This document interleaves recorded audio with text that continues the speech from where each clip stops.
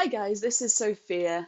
Sharon has asked me to put together a quick video today to show you how we use Canva. I think it was Brian that mentioned it in the Facebook group, and we actually use Canva for a lot of different bits and pieces. No doubt you will have seen some of the stuff that we've generated with Canva. Things like tips images, our blog post featured images, things like that. Generally, we will use Canva to create those because it's really easy to use, very quick, and the graphics that are available to us, the options available, are actually really good. So let's get started. So if you log into your Canva profile and then go straight to your dashboard, you're going to see this screen here. Obviously, these are some of the images that we've generated previously. You want to start by creating a new design. They've got the most popular ones at the top here. We're going to go ahead and click on Facebook Post. You'll see that this opens up in a new window, which is really handy because it means you can pop backwards and forwards to all of your other designs without losing your new post image.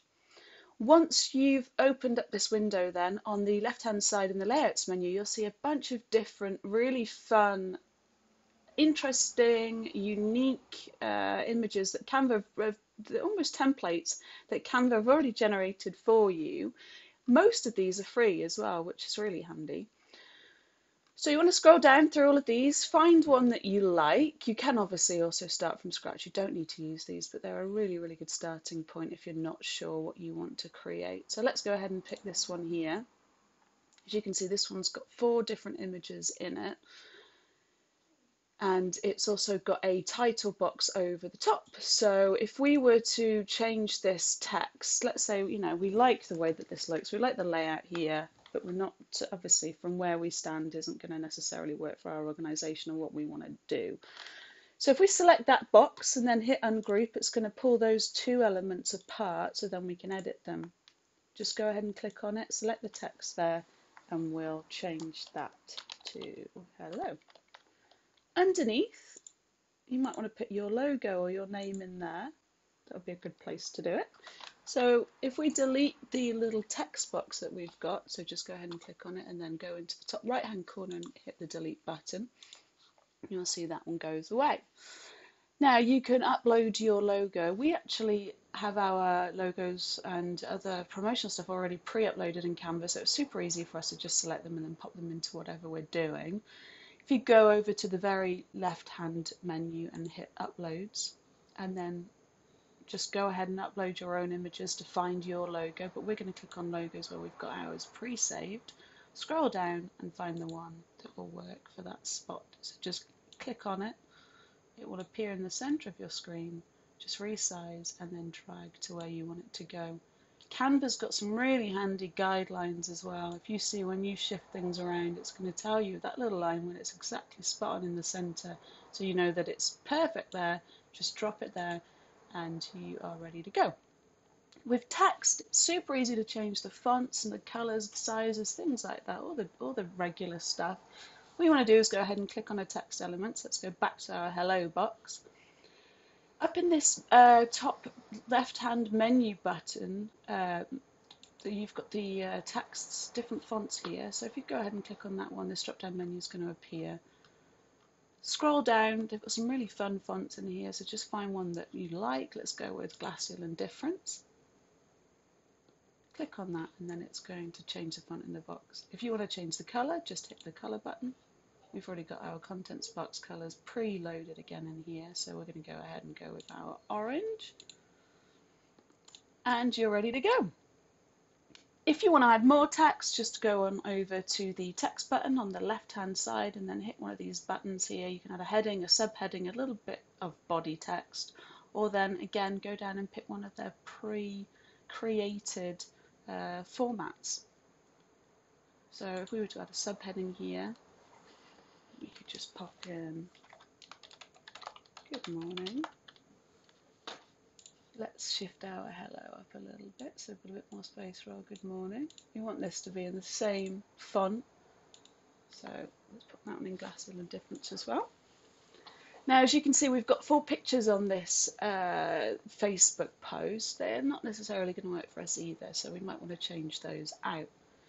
Canva has a lot of free images that you can choose from. They also have a lot of paid images that you can choose from, which are typically about $1 a piece. A little tip from me would be don't ever pay for images. Now, I'm not saying go ahead and steal somebody else's work. Don't ever post images, share images that you don't have the rights to do so. But there are so many resources for royalty-free graphics, images, content that you really don't need to worry about paying things like $1 for a small graphic on places like Canva. You just need to find the right places to source that royalty-free content. So, quick little tip from us. Our favourite website for doing this at the moment is a website called Unsplash. That's Unsplash. So if you go over to Unsplash, obviously in a different window because you don't want to lose your Facebook post, and then pop down what you want to find in the search box there. Let's just pick a word at random. Let's go with giraffe. So yeah, you just pop what you want to find into the search box, hit enter, and it should pull some stuff up for you. So we've got some lovely giraffe pictures here, so let's go ahead and click on one of these. If you like this one in particular, you just click on download and it'll download it directly to your computer. Let's go back to our Facebook post, go on to uploads, back over to the regular upload section because we don't want our giraffe picture to go into our logos folder. Click on upload your own images, find the one you want, and then it's going to generate in this section over to the left. So we're going to click on this one. This, obviously now, our giraffe has appeared in the center of our screen in our editor window. If you want to pop your giraffe in one of the frames that have already been put there by Canva, you just pull it over and then drop it into that particular frame. You would see there that Canva actually kind of grabbed onto that image and then pulled it into that section. We can do the same again with some other images that we've already got preloaded in our upload section. So let's click on this one here. Again, drag it over to this frame. Canva will recognize it as being an image and then pull it into that frame.